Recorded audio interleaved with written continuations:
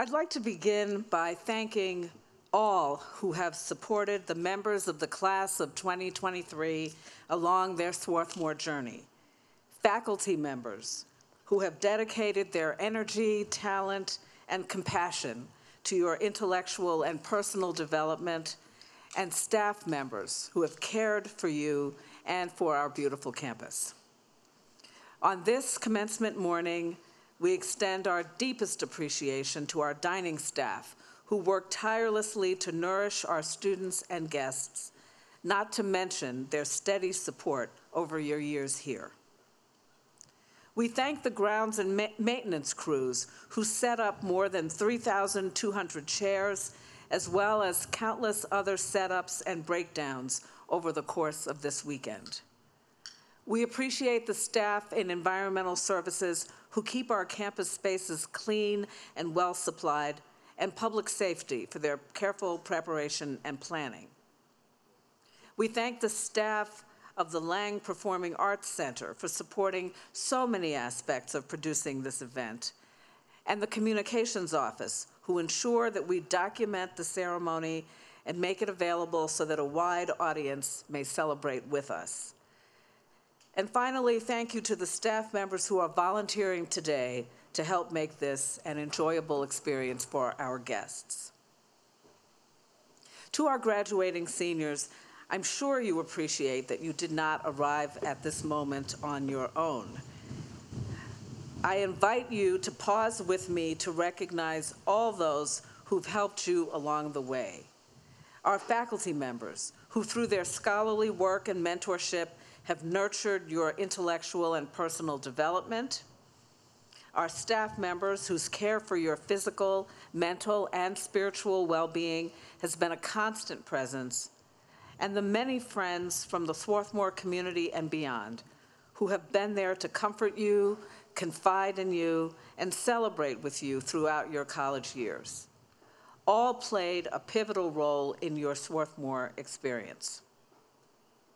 And most importantly, let us say thank you to parents, family members, and caregivers who supported your education, who cheered your triumphs, who helped you learn from the problems you confronted, and who today are filled with pride. Your graduation represents a moment of joy, accomplishment, and celebration for all of your loved ones. Members of the class of 2023, please rise as you are able, turn, and thank your loved ones.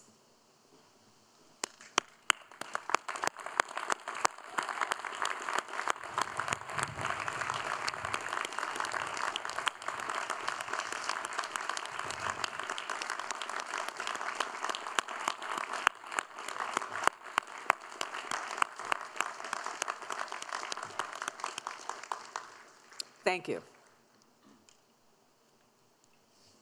Each year at commencement, we honor our retiring faculty and long-serving staff members. I ask our entire community to join in recognizing them with profound acknowledgement of their many decades of service. Faculty members retiring from the college include Howard and Ada J. Evenson, Professor Emeritus of Engineering, Nelson Mackin, and James H. Hammonds, Professor of Chemistry, Tom Stevenson.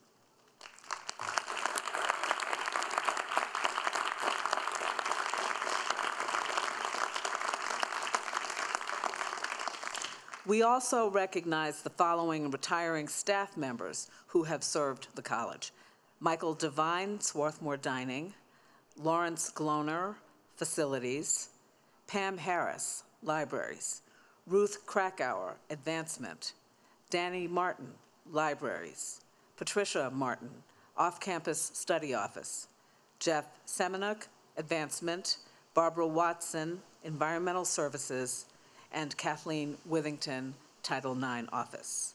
Please join me in thanking and commemorating these long-serving members of our community who, by their wisdom, service, and allegiance, have played an important role in shaping Swarthmore's excellence and your experience here.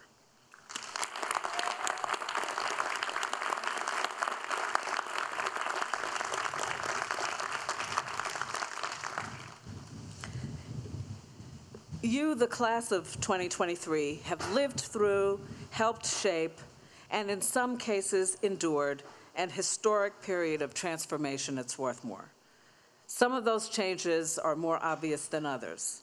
For instance, when you arrived on campus in 2019, you ate your first meals in the old Sharpless Dining Hall. Only part of Maxine Frank Singer Hall was open. You could walk across rather than around Mertz Lawn. Now you gather with friends to share meals in the beautiful new dining center, affectionately known as Narples. That's New Sharples for our guests. Behind me, the former dining hall is being renovated into the new Sharpless Community Commons and will serve as a campus hub when it opens early next year. Singer Hall is complete, and in addition to housing biology, engineering, and psychology, it is now a popular spot on campus where students gather to study individually or in groups. You've navigated, literally and figuratively, the fenced-off Mertz Lawn throughout your senior year. For those who are unaware, behind the fence down there, we are drilling hundreds of geo-exchange wells. I can't lie, it is neither the prettiest nor the quietest of projects. But these geothermal wells are essential to our plan to achieve carbon neutrality by 2035, a plan we call 20 by 35.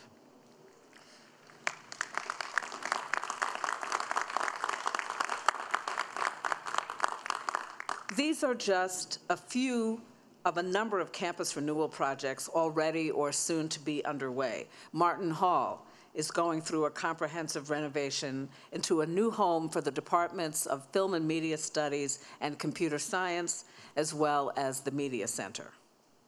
And I'm sure all of our seniors read with great interest and enthusiasm the recent campus construction email I sent. That was just the short version. There's much more to come. During this time, the campus community has had to endure inconveniences like noise, fewer parking spaces, rerouted walkways, and disrupted vistas.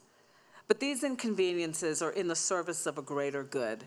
We are investing in our facilities to support teaching and learning, faculty research and creative production, the health and safety of all who live and work on our campus, student life, and an environmentally sustainable future for the college and the region. When you return to campus a few years from now, it will be different yet again.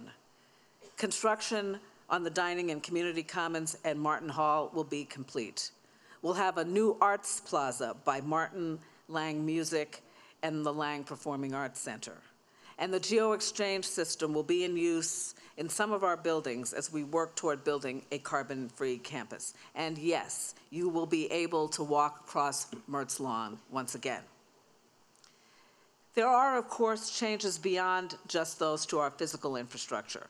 Last spring, we launched a strategic planning process to contemplate the future of the curriculum, the student experience beyond the classroom, and the way we live and work in a multicultural democracy and the world. I don't yet know what recommendations will emerge from the strategic plan, but it's safe to say that while many programs and initiatives will remain as they are, new ideas and opportunities will surface over the next 5 to 10 years. I'd be remiss if I did not also mention the profound changes brought about by the COVID-19 pandemic and our collective response to it. It's hard to believe that during spring break of your first year, we were forced into a sudden period of remote learning. Only in your junior year did you have the experience of being on campus with a full complement of students. Change, as we all know, is inevitable. It is essential to the rhythm of life, the ebb and flow of experiences that shape us, mold us, and set us on our individual paths. Sometimes, as in our pursuit of a carbon-free campus, change is carefully planned and thoughtfully executed. Other times, as in a global pandemic, it is thrust upon us. As both individuals and as a community, we need to be open to change. As the novelist Octavia Butler writes in The Parable of the Sower, and I quote, All that you touch, you change. All that you change changes you. The only lasting truth is change." End of quote. We must embrace change in response to the evolution of work, to political, economic, and technological shifts in the nation and across the globe, and to the new skills and capacities students will require when they graduate. Campus culture must evolve and adapt to the different lived experiences, pressures and challenges, talents and ambitions our students bring with them. But even as the college changes, Swarthmore's mission to prepare students to contribute to the common good remains constant. As Jeffrey Scheuer from the class of '78 observes in his recent book, Inside the Liberal Arts, although Swarthmore offers a wider range of course offerings now than it did when he was a student, it remains a model of the liberal arts ideal at its best, and I quote, "an ideal that combines intellectual breadth, academic excellence, and moral and civic responsibility," close quote. As alumni, when you see or learn about changes to the campus, I hope you will be pleased by and proud of the ways Swarthmore evolves.